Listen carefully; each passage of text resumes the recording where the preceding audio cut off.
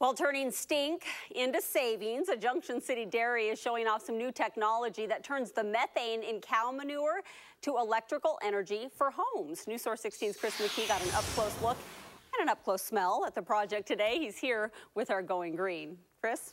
Yeah, Renee, the methane coming off of cow manure really isn't too pleasant, but it is finally turning into something useful at Lochmead Dairy. Renewable energy, cleaner water, and less greenhouse gas, along with electricity.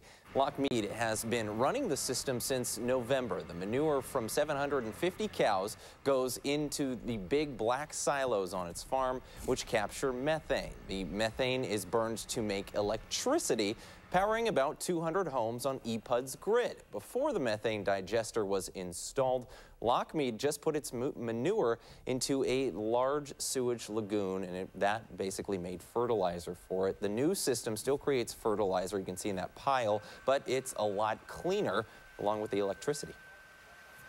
Taking a product that has been wasted before and putting it back into energy is being done in a way that I think enhances the manure management system of this farm and ultimately benefits everyone from EPUD to consumers as well as residents of Lane County. The group Revolutionary Solutions runs Lochmead's methane digester. It was built with the help of a nonprofit climate group, Climate Trust, and the University of Oregon. The university is actually spending money to offset carbon emissions at the EMU, and those funds are being funneled directly into this project. Another one of these systems is going in Lane County in the coming months and ahead.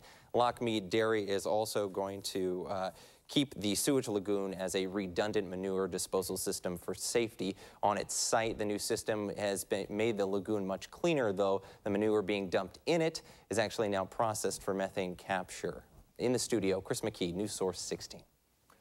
Of all the assignments this morning. Nobody was jumping for that one. Yeah, but great story, very interesting. Very interesting, very neat, yeah. All right. Let's get a look at